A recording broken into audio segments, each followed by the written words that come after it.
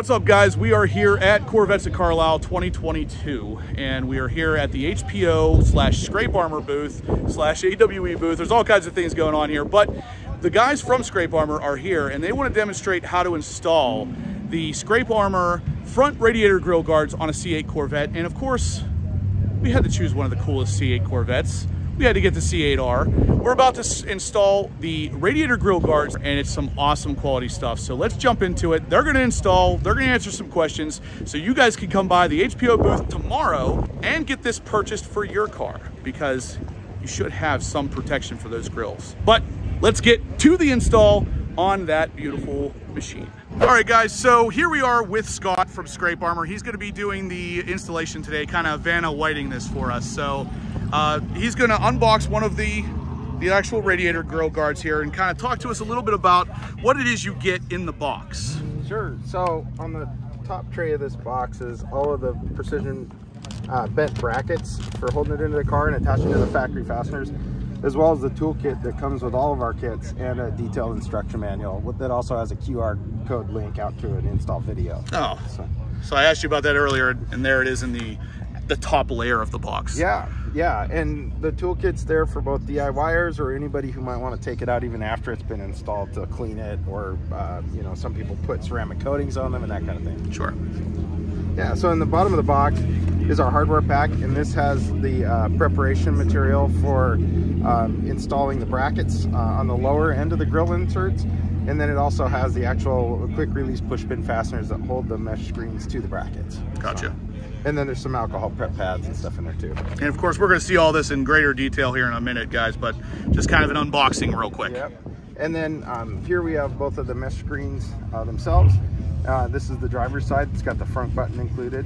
And the isolation bushings that isolate this from the brackets to keep the kit from rattling once it's installed. Awesome. We're going to do the driver's side one, I think, guys. So we'll get that one done and leave the passenger side one undone, so I can kind of give you a little bit of a before and after kind of look.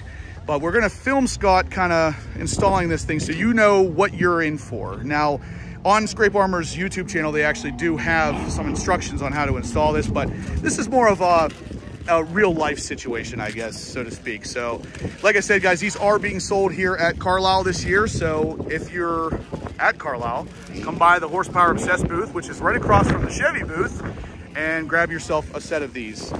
You can purchase them straight from me, and it's the same exact kit you would get straight from Chevy. All right, so I guess I'll get down here with you. Yeah, first thing we're gonna do is just remove the under tray. And that bit comes with the kit. So yes, it does. You do not need to have any special tools that comes with it, and that's gonna give you access to the under grill area where we gotta get to. And then these screws as well. That's going to be where the part actually comes off for the radiator grill install. And these trays are put on at PDI by the dealer, so sometimes you'll see the fasteners sort of intermix, but they're always either going to be this torque style bit that comes with the kit, or a 7mm hex head like this. Okay. So both bits are in the kit. Yep, both bits included, guys. So again, you do not have to have any of your own tools. Now we're switching over to the hex for the last couple of these. And then there's one last hidden one that's right in here. And in this case, that one is back to P15. So you might have to switch it out a little bit, but it just depends on how the dealer chose to install those fasteners. They're all going to be one of the two of those. So wow, there's a lot of stuff in there. Definitely would have benefited from having one of these earlier. So anyway, that gives us the access we need. I'm gonna pick off some of those bugs. Good size. Right, look at that! Wow, that's a big monster thing.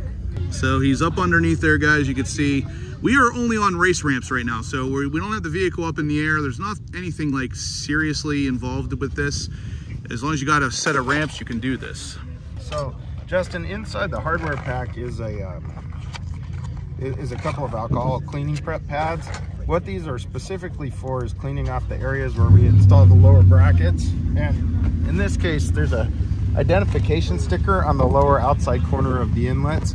It's just a paper sticker that comes out of the sub-vendor factory that makes this part for GM. Yeah. So in order to really get our bracket to stick down, we remove that sticker, and you can sort of pick off the sticker by hand and then use the alcohol cleaning pad just to prep the surface to set the adhesive. Gotcha. So it's a little tough to see, guys, but he is on the bottom side of the radiator grill. And once he pulls this sticker off, I'll show you what it is. But it's basically a white sticker with GM part number on it. You pull that off because something for the install is going to stick right there. And in order to make sure it sticks perfectly, you don't want it on there. Right. So we get that off, and then we take and we just clean that area and remove the rest of the adhesive from the sticker.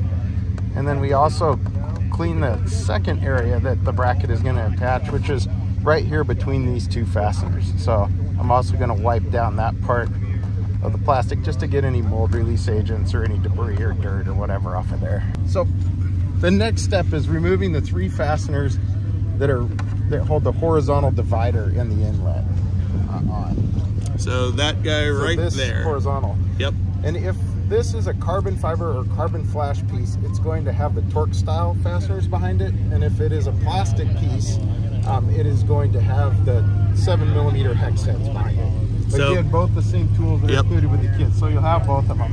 One of the things we found when we were doing the first installations on these, the prototypes, was that it's a really tight area to get into. Yeah. And we had a bunch of different kinds of 1/4-inch ratchets in the shop, but all of them were a little too big to be comfortable in this tight area. And so we actually supply this ratchet, which has a female style receptacle as opposed to a male style head, and is short enough that it's easy to get into that spot. So then we're just going to pull those fasteners out. You don't have to remove this part at all. You just pull the fasteners. Yeah. So again, guys, that tool is included in the kit. And I actually did this once before with adding a carbon fiber piece to it, and I had a heck of a time with it. So I know exactly what he's talking about. But he's going up from behind because they're bolted in from the back forward, right? Yep. Yeah, so he's got to go in through. You can see his hand. He is releasing that screw right there. Now there's 3 of those. You don't actually have to take that part off, but the scrape armor is going to use that for a bracket later. So once those screws are out, we'll move on to the next step.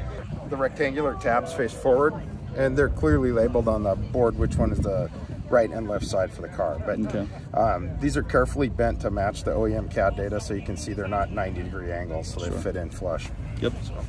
So he's going to go from the back side up through, guys. I'm going to try to film this best I can. It will fit right into the same spots you just removed those screws from. And then you're going to put the screws back in, which is what he's doing now. And as you can see, we added on 3 little tabs there that will help hold the scrape armor radiator grill guards in place. So just tighten up the stock screws and your bracket's done. We're just gonna put some adhesion promoter on the 2 pads where we're gonna put our 2 lower brackets. So those are those areas that we just prep with the alcohol pads. Yep. So the same area you pulled that sticker off, there is an adhesion promoter in the box. Again, everything is included here, guys. It's all one package, but he's just putting that on the bottom to make sure that whenever they stick the tape on there, it adheres as well as possible. And the kind of tape that they use along with the adhesion promoter ends up being the same strength as a rivet, correct? Yeah, absolutely. So it's not something that's going to ever blow off or anything, which is awesome. So this is the tape right here. Yeah, and these are keyed into the molded sections of the parts, so this small key will drop into a notch where it can't be misaligned. Yeah. And then this abuts another one of the tabs in the back of the bumper skin, so it too can't be misaligned. Yeah. So this is just kind of a demonstration purpose. That's not the actual radiator from here, but just to show you what he was talking about the key part. Right. So this is a notch that's in the mold for the OEM part. So our part will simply drop into that notch where this key drops right in there, so you can't get it in the wrong spot. So yeah. And then the other one will butt right up against the other bumper part. Right, it butts up against a bumper tab that when it's installed in the car is right here. Yep, so you literally cannot put these in the wrong spot. It will guide you right into the right area after you take off that tape backing.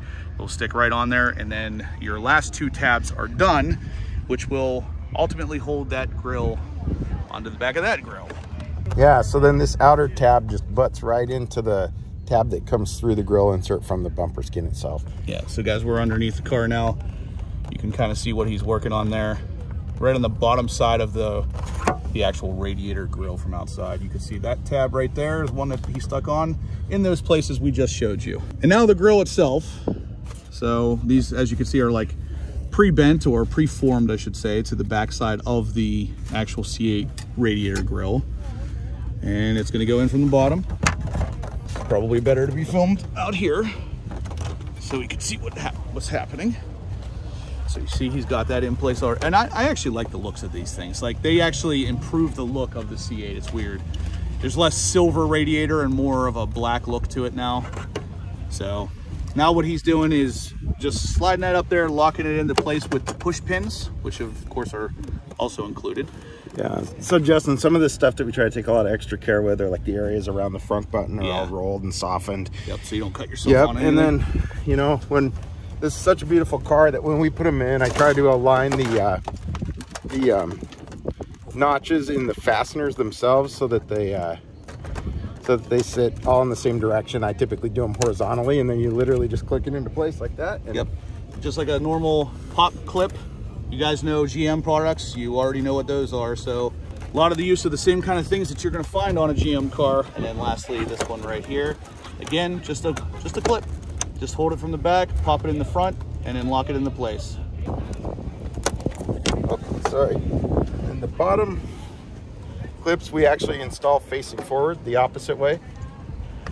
So yeah, just so they're a little easier. Yep, the points fit forward just like that. And then those are just the tabs on the bottom part that we were just taping on a second ago. And then that's pretty much it, right? Yep. That is how long has that been? Not even 15, 20 minutes 15 max? minutes maybe, yeah. Oh, sweet. So Matt was timing it. 11 minutes and 30 seconds to do one side. So obviously Scott's a little bit of a professional here. So maybe we add 10 minutes to that. You're looking at 20 minutes max to get that installed, which is really cool. It looks really good. Of course, you can tell at a certain angle here that it's done, because that is darker than the stock one. Has a little more of a, obviously, radiator look to it. And if you get up close to this radiator, you can actually see where this one doesn't have a lot of miles on it. Already could have been using these a while ago. So over here, this one is already installed, real clean. And what I really like is that I'm literally pushing on this thing and it doesn't want to go anywhere. Now, I don't know if you guys have seen the other ones, but if you're pushing on them, the ones that are zip tied, they're flopping all around in there, making all kinds of noise. These are definitely the way to go. So again, we're protecting the car. It took 11 minutes, which is probably some sort of record if I had to guess. So after he gets this one done, we're all finished up. I'll come back out here and talk to you a little bit more about the process. But honestly, this side is exactly the same as this side. So I'm not really gonna make you watch that all again, but it is definitely something you guys should be doing to protect your car. And like I said, these are licensed by GM, so you're not gonna lose your warranty.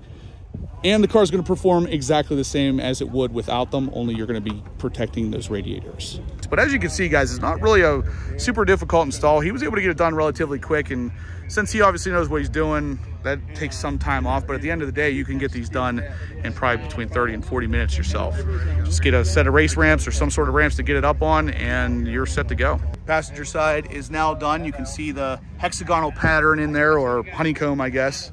And it's a direct match to the, well, we can't see it on this one because this is a convertible, but it's a slightly larger but same shape as the area in the rear of the coupes that will allow heat to come out. And actually, nope, that's a convertible.